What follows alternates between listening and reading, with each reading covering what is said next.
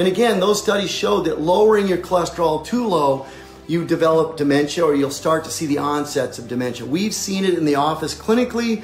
Yeah. We've had a couple come in and they're sitting in the room and I'm doing an interview and a history taking, and one of them just isn't connected.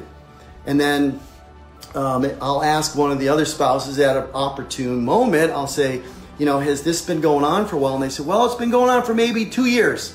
I said, well, what happened before that? It turns out that once they started taking the statins, that's when they started developing this cognitive dysfunction, okay, because they were taking a statin and it lowered their cholesterol too low.